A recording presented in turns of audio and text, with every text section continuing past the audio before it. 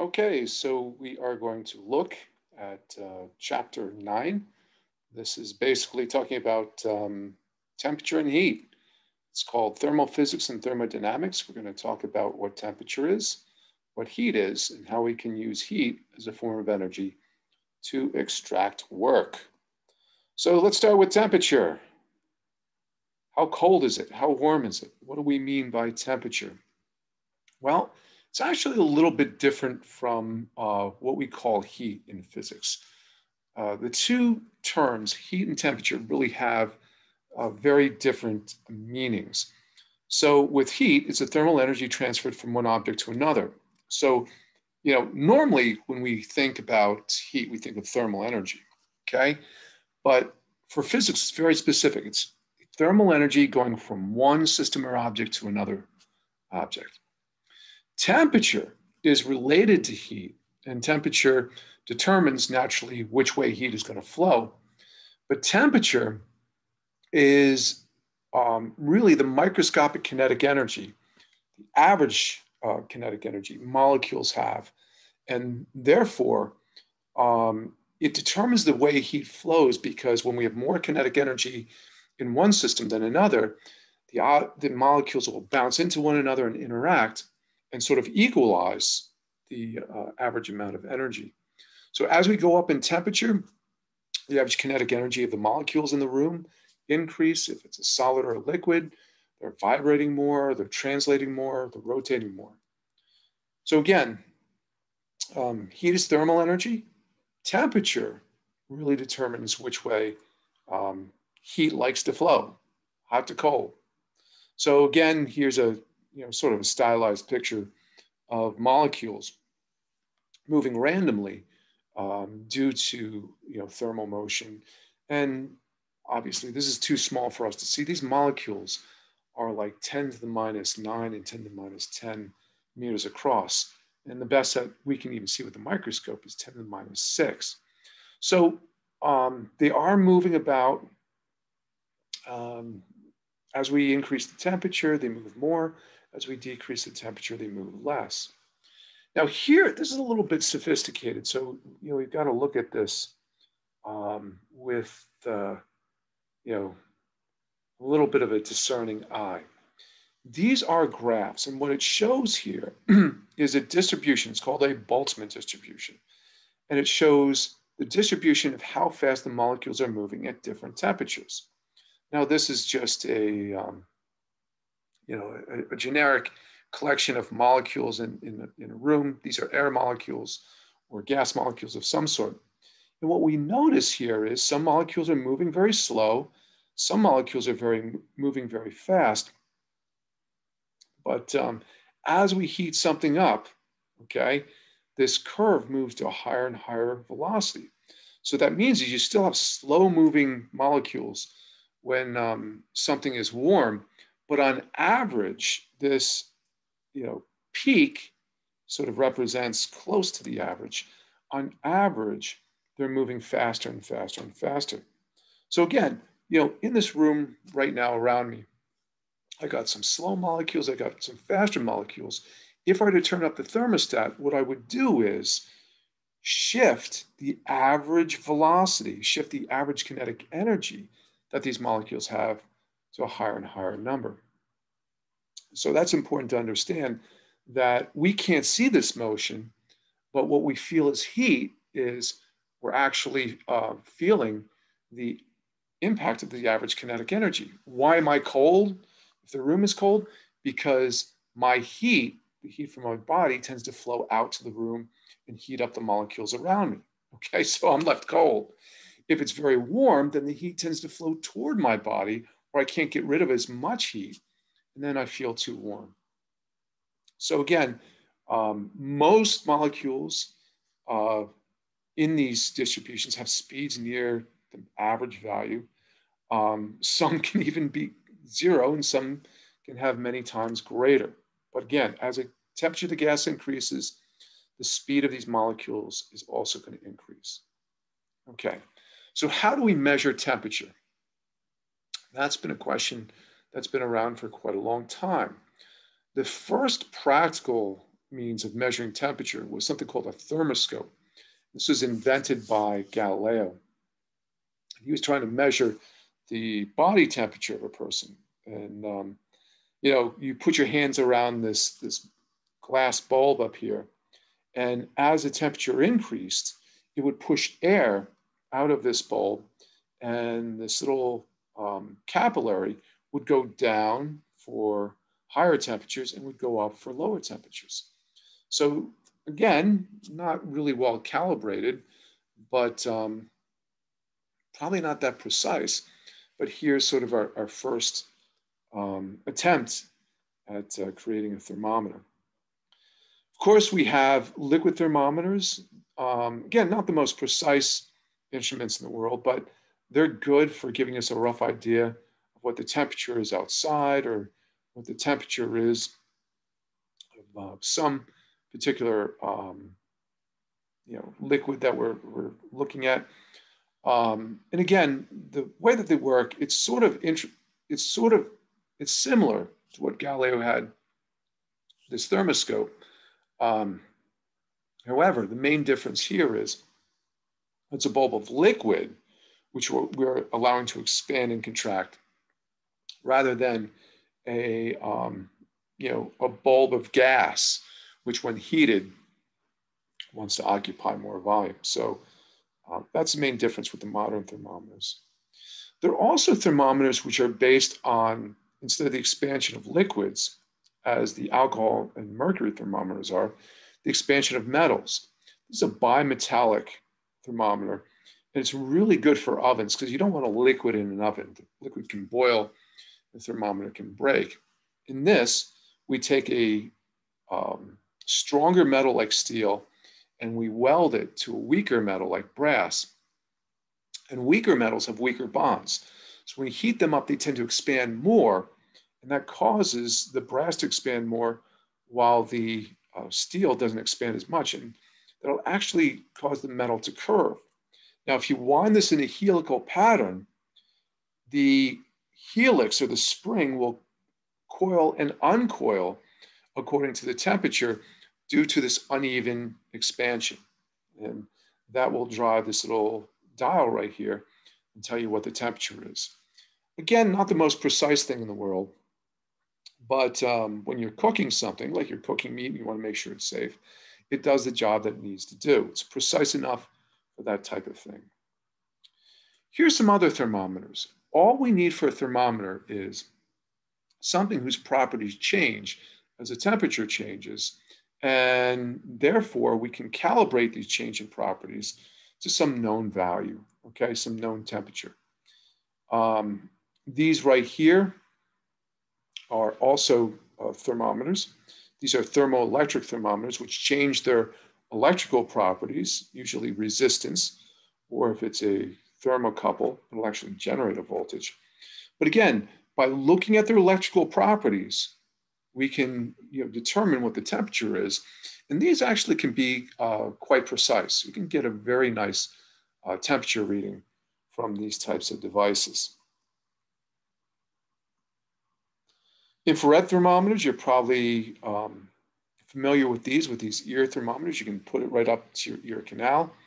And it's a very fast way to measure your body's core temperature. There are also forehead scanning thermometers that do sort of the same thing. But these ear thermometers are a little more precise. And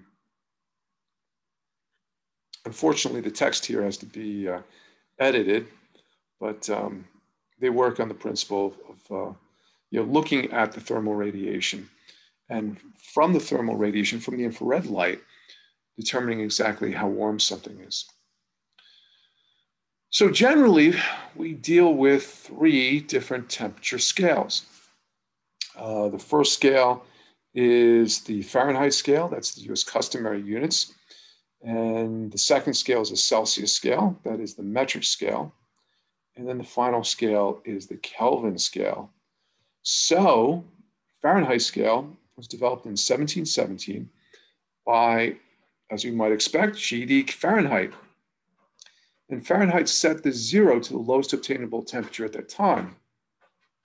To attain this temperature, what he'd do is he'd melt salt, he'd melt ice with salt. And by saturating the ice, the latent heat of the ice melting would actually bring the temperature down, and it could reach about 0 degrees Celsius. The other point on the scale was set at 96. If you notice, a lot of things back then were divided into 12. Our hours are, divided into 12, 1 o'clock to 12 o'clock. So he did the same thing. 96 was divisible by 12.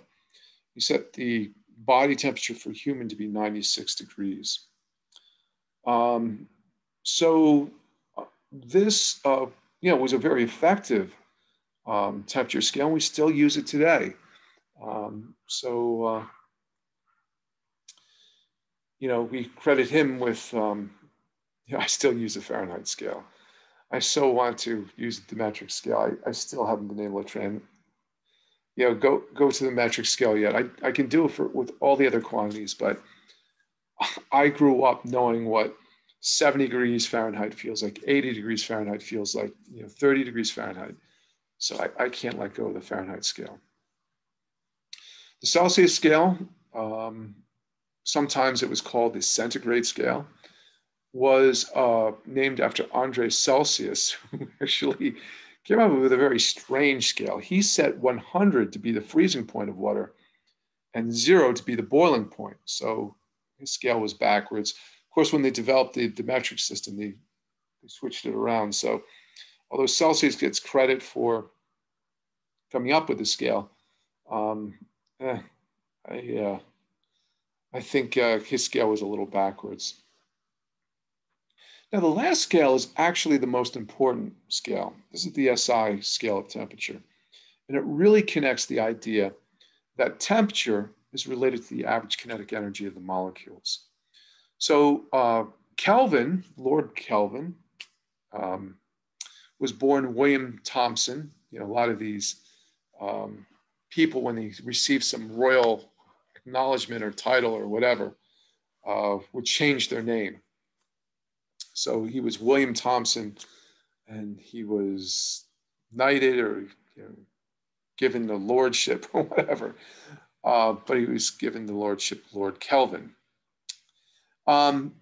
He was really quite ingenious in terms of coming up with his temperature scale. He studied the properties of gases at different temperatures. What he discovered is that the pressure would vary linearly with the temperature. And this green would represent the data that he would see, higher pressure, higher temperature, lower pressure, lower temperature. He then made a really nice extrapolation. And he said, well, if I extrapolate my data backwards for all these gases, okay, and it didn't matter what gas he used, the data would intersect with the x-axis, basically, when the pressure would go to 0, at negative 273 degrees Celsius, okay? And Kelvin said, well, that's a very special point because that would indicate where our pressure would go to 0. And really, you can't have a pressure less than 0. That would be the absolute lowest temperature. So Kelvin made that the bottom of his scale, absolute 0. We still call it absolute 0 today. And again, this absolute 0, which is at negative 273 degrees Celsius, negative 459 degrees Fahrenheit, is a temperature which we can't go any lower than. And we'll talk about the fact that we can't even reach 0. We can get very close, but we can't even reach 0. And again, this makes a lot of sense. If temperature is related to the thermal motion of what's happening within a gas or whatever, we should set the 0 point to the point at which theoretically all the motion goes away. Okay, quantum mechanically, we know that even if we could cool it to absolute 0, there would still be some 0 point energy associated with the movement. But again, thinking about negative temperatures like negative 40 degrees Celsius or negative 40 degrees Fahrenheit. Negative temperature, doesn't really map well with the idea that temperature is related to the average kinetic energy, because we can't have, a negative average kinetic energy for these molecules. At zero on these scales, we don't have motion go to zero, okay? The zero for the Celsius scale is based on the freezing point of water. The zero on the Fahrenheit scale is based on a saturated salt solution of water and ice, okay? There's still motion of molecules. So really the Kelvin scale is the one that makes the most physical sense. What is the coldest temperature we've been able to achieve? Well, I haven't looked up this recently, sorry. But the coldest temperature ever recorded was obtained using lasers to cool the material off. And this sounds really strange because we think of lasers as heating things up and cutting things. But what the lasers do is they actually push on molecules, and they're tuned such that any molecule coming toward the laser will be pushed backward. This creates what's called optical molasses. It slows the molecules down, believe it or not, until they're no longer moving, or they're moving very, very little. And the best they've been able to get to, the coldest temperature that they've reached using this method, is about 1/1000th of a degree above absolute zero. Okay, really, really cold. But again, we'll explain why we can't quite reach absolute zero. Here's some fun substances to talk about in terms of different temperatures. The coldest substance that we commonly use is something called liquid helium. It's very expensive. This sits at 4 degrees above absolute zero under normal atmospheric pressure. It's a really bizarre fluid. Once you set it in motion, once you get it flowing, it just keeps flowing forever. This is a little fountain of liquid helium. And,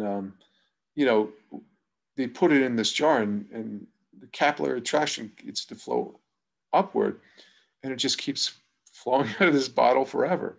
It's what we call a superfluid, and it's very unique due to its low temperatures. Liquid hydrogen is liquid around 20 degrees Kelvin. Liquid oxygen is about 90 degrees Kelvin, and both are used for rocket fuel.